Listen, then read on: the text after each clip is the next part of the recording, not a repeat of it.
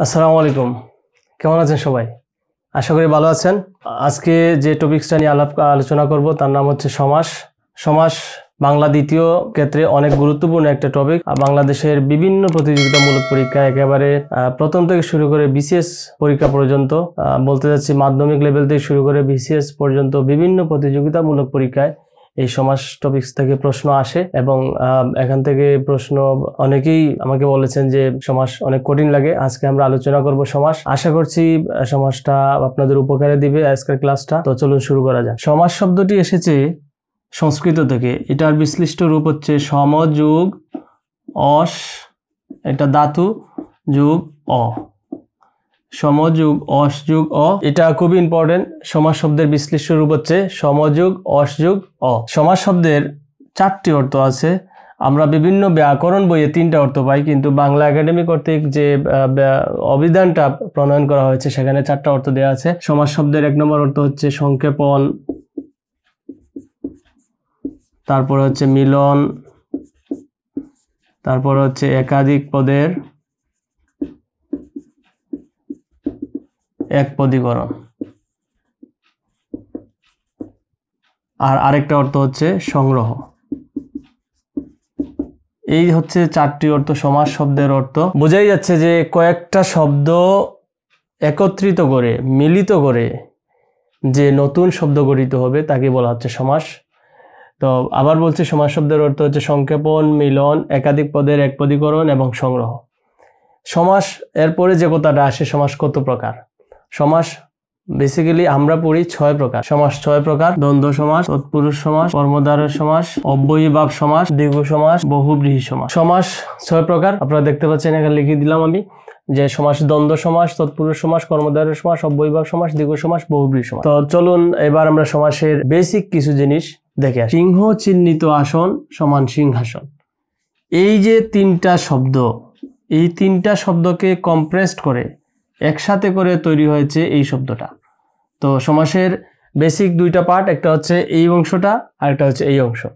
তো সমাসের এই সমান চিহ্নের আগে পুরোটা এই অংশকে বলা হচ্ছে ব্যাস বাক্য।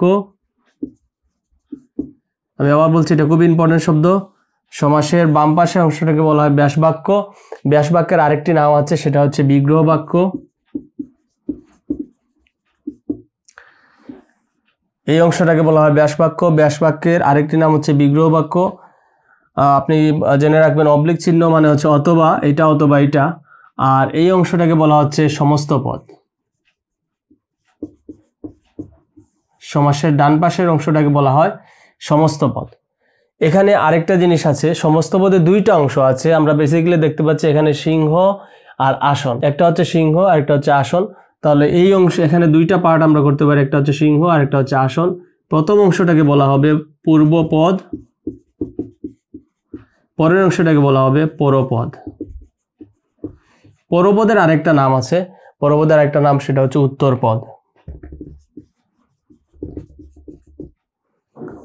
তাহলে সমাসের বেসিক্যালি 2টা অংশ থাকে, একটা হচ্ছে পূর্বপদ আর একটা হচ্ছে পরপদ। এই পদগুলো এখানেও পাওয়া যায়, যেমন এখানে এটা হচ্ছে সিংহ চিহ্নিত, এই অংশটা হচ্ছে পূর্বপদ আর একটা হচ্ছে পরপদ। তো পূর্বপদ এবং পরপদের উপর ডিপেন্ড করে সমাসের বিভিন্ন প্রকারভেদ হয়ে থাকে। অর্থাৎ পূর্বপদ বেশি প্রাধান্য পেয়েছে নাকি পরপদ বেশি প্রাধান্য পেয়েছে, এই জিনিসটার উপর ডিপেন্ড করে সমাসের বিভিন্ন প্রকারভেদ হয়ে থাকে। আর এখানে যে প্রত্যেকটা শব্দ আছে বা পদ আছে, এই প্রত্যেকটা পদ সমূহকে এক একটাকে বলা হয় সমসমান পদ। সমসমান পদ অর্থাৎ এখানে 3টা সমসমান পদ আছে। তাহলে এই জিনিসগুলো আমরা পেলাম। ব্যাস বাক্য সাধিত পদকে বলা হয় সমস্ত পদ, অর্থাৎ ব্যাস বাক্য মিলে যা গঠিত হয় সেটাকে বলা হচ্ছে সমস্ত পদ। আর ব্যাস বাক্যের মধ্যে যেসব পদ থাকে তাদের প্রত্যেকে এক একটাকে বলা হয় সমসমান পদ। ব্যাস বাক্যের আরেক নাম বিগ্রহ বাক্য। সমস্ত পদকে প্রধানত 2 ভাগে ভাগ করা হয়, সেটা একটা হচ্ছে পূর্বপদ আর একটা হচ্ছে পরপদ। আর আমি একটা ইম্পর্টেন্ট কথা বলে রাখছি যে পরপদ এবং পূর্বপদের অর্থের প্রাধান্যের উপর ডিপেন্ড করে সমাসের বিভিন্ন প্রকারভেদ হয়ে থাকে। তো চলুন আমরা এখন আলোচনা করি দ্বন্দ্ব সমাস। দ্বন্দ্ব শব্দটি গঠিত হয়েছে দি প্লাস দি। এইবার দ্বন্দ্ব শব্দের 7টি অর্থ দেওয়া হয়েছে। তো এই 7টার মধ্যে একটা অর্থ দেয়া হচ্ছে যে দুটি সমান সমান প্রাধান্য বিশিষ্ট পদ।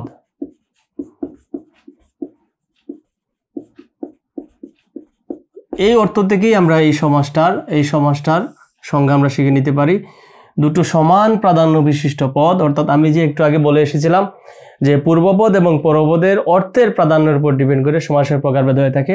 আমরা এখানে এই তার অর্থের সংজ্ঞা দিয়ে আমরা বুঝতে পারছি। যেমন মা ও বাবা সমান মা বাবা,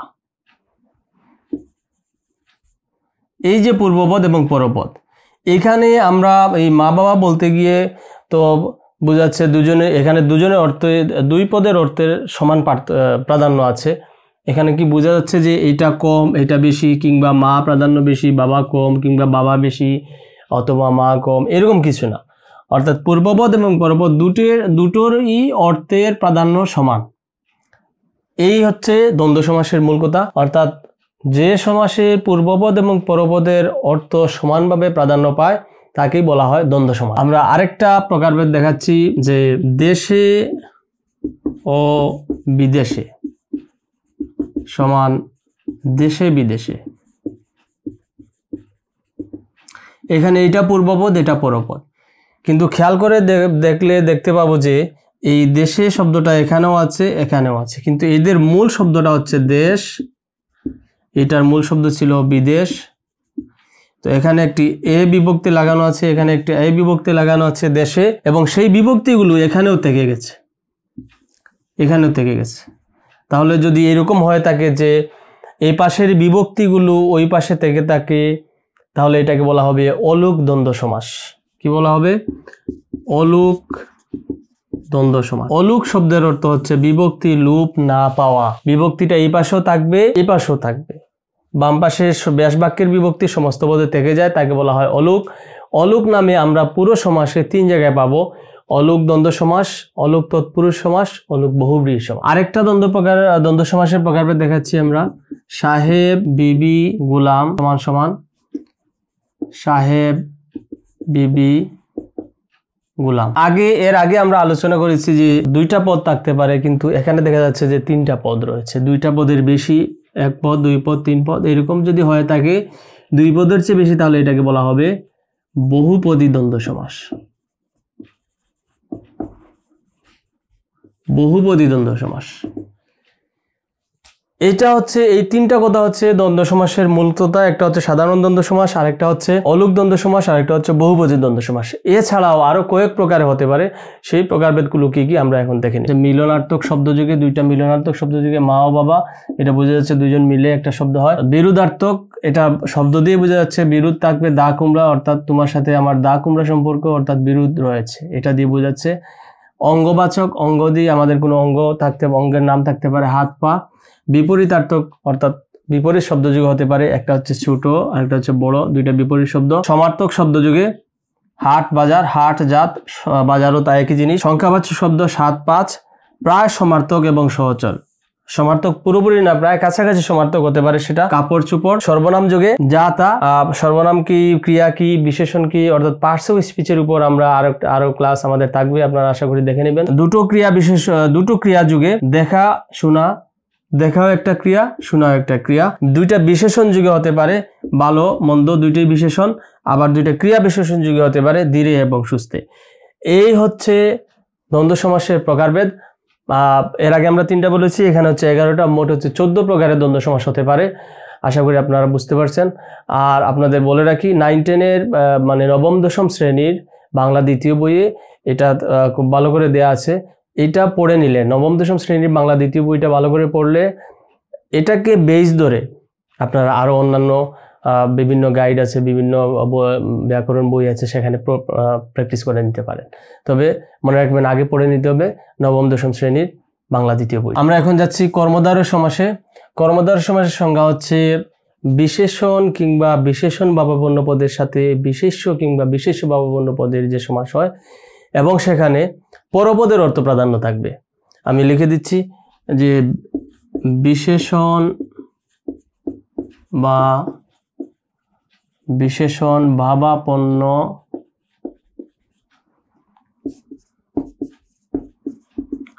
পদের সাথে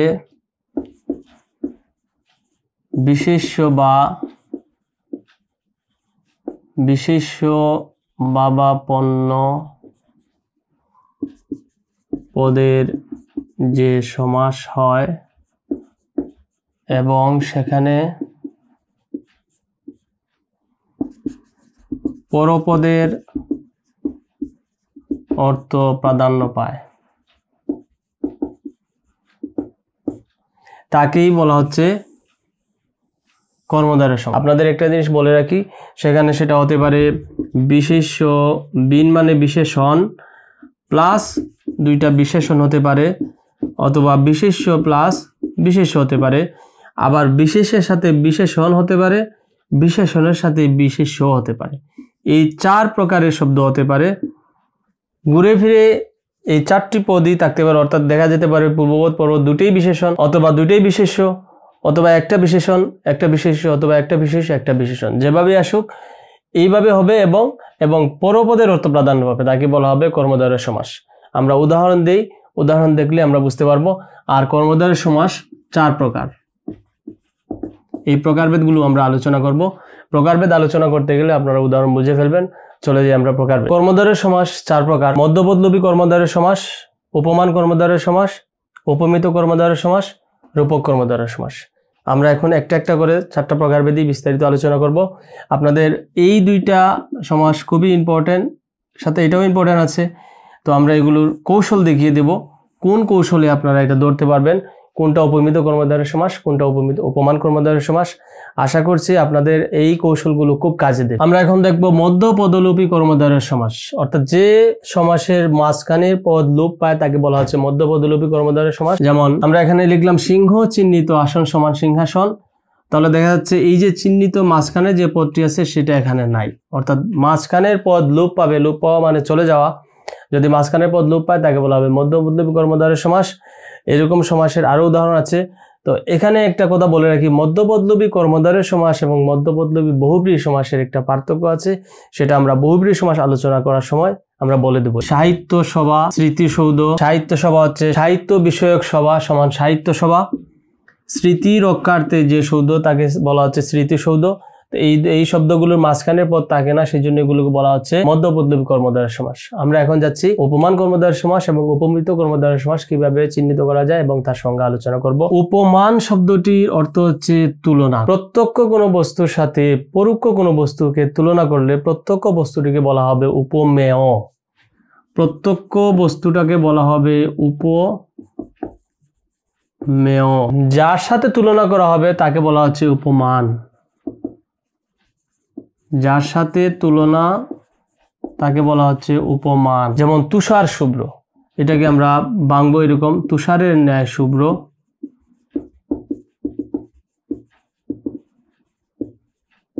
সমান তুষার শুভ্র। তুষার শুভ্র, এখানে শুভ্র হচ্ছে তার সাধারণ ধর্ম, শুভ্র মানে সাদা। তুষার হচ্ছে যার সাথে তুলনা দিচ্ছি, আর সাধারণ ধর্ম হচ্ছে এটা।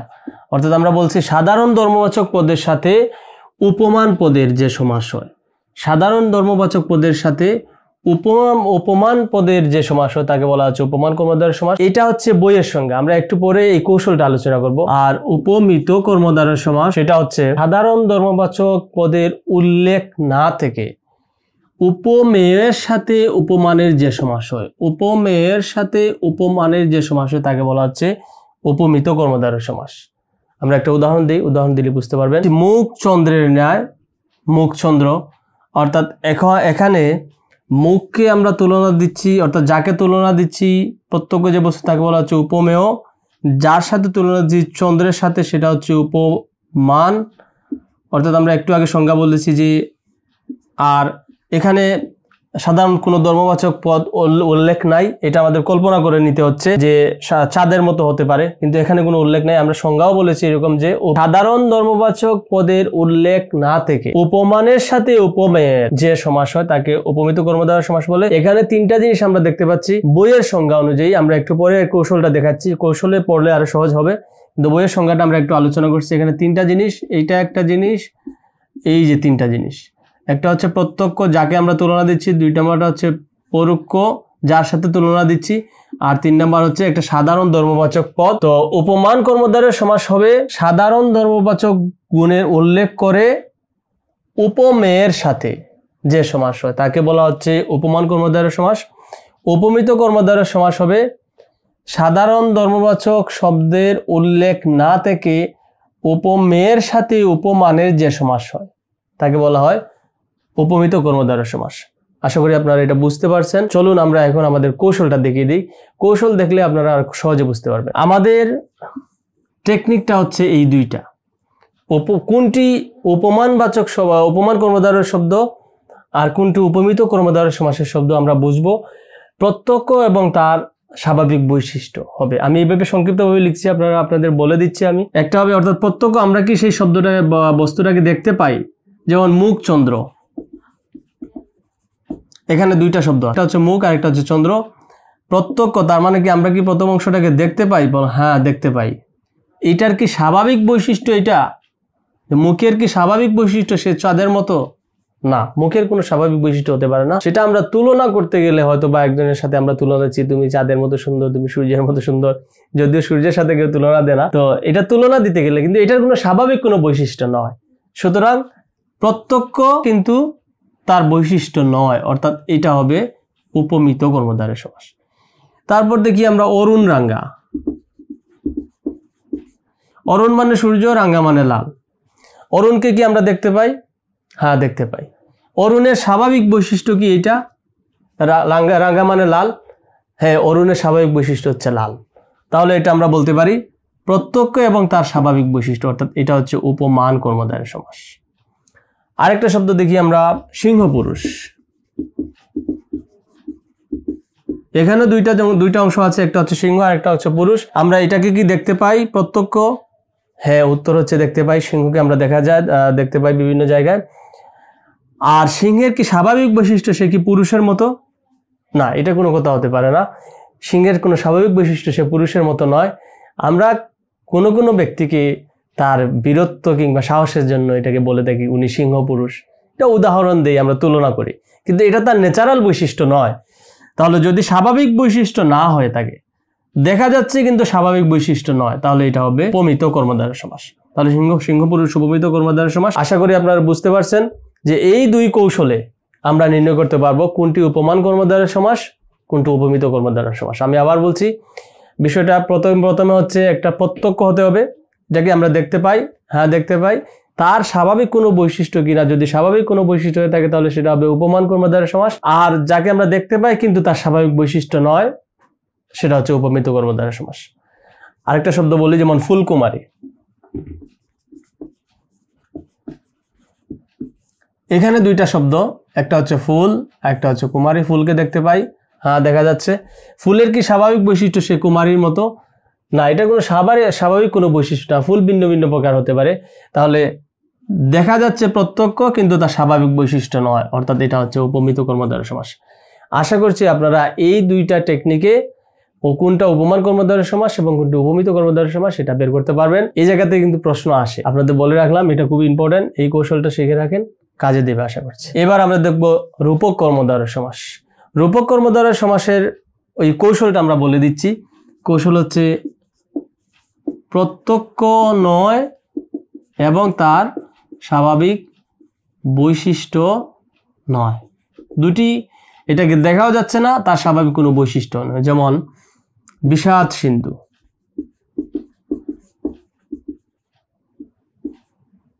বিষাদ মানে দুঃখ, সিন্ধু মানে সাগর। বিষাদ, দুঃখকে আমরা দেখতে পাই না, দুঃখকে আমরা দেখতে পাই না, সেটা অনুভবের বিষয়। তাহলে এটা হচ্ছে প্রত্যক্ষ নয়। আবার তার স্বাভাবিক বৈশিষ্ট্য সে কি সাগরের মতো? না, সেটাও নয়, তার স্বাভাবিক বৈশিষ্ট্যও নয়। তাহলে এটা হচ্ছে রূপক কর্মধারয় সমাস। আর এটা ব্যাস বাক্য করা হচ্ছে বিষাদ রূপ সিন্ধু।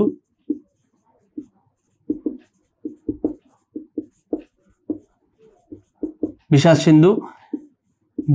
রূপক কর্মধারয় সমাস চেনার আরেকটা উপায় হচ্ছে, এখানে রূপ শব্দটা থাকে, তো আমাদের পরীক্ষায় তো ব্যাস বাক্য আসে না, আসে সমস্ত পদ। সমস্ত পদ দেখে আমরা নির্ণয় করতে হচ্ছে কোনটি রূপক কর্মধারয় সমাস, কোনটি উপমান কর্মধারয় সমাস, কোনটি উপমিত কর্মধারয় সমাস। তো এইভাবে আমরা নির্ণয় করব। এটার বইয়ের সংজ্ঞাটা হচ্ছে উপমান কর্মধারয়, উপমানের সাথে উপমেয়, উপমানের সাথে উপমেয়ের অভেদ কল্পনা বোঝালে, অভেদ কল্পনা অর্থাৎ কোনো ভেদাভেদ নাই, একাকার করে ফেলা। অভেদ কল্পনা বোঝালে সেটাকে বলা হচ্ছে রূপক। যেমন মন মাঝি, মনকে মাঝির সাথে কল্পনা করে একেবারে অভেদ ভেদাভেদ ছাড়া একেবারে এক করে দিয়েছে। তো বইয়ের সংজ্ঞা দিয়ে অনেকেই আমরা যারা আমাদের আয়ত্তে নাই তারা অনেকেই আমরা মনে করি যে এটার যদি কোনো সংক্ষিপ্ত কৌশল থাকতো তাহলে ভালো হতো। তো আমার মনে হয় এই কৌশলগুলোই পরীক্ষার কাজ দেবে বেশি, কারণ প্রতিযোগিতামূলক পরীক্ষায় সময় একটা ইম্পর্টেন্ট ফ্যাক্টর। সময় কম, উত্তর করতে হবে। আর এটা খুব ভালো লাগে যদি আপনি শিখে যান এবং সেখান থেকে যদি কমন পড়ে যায়, এটা খুব ভালো লাগে। তো মনকে কি দেখা যায়? না, প্রত্যক্ষ নয়। তার স্বাভাবিক বৈশিষ্ট্য সে কি মাঝির মতো?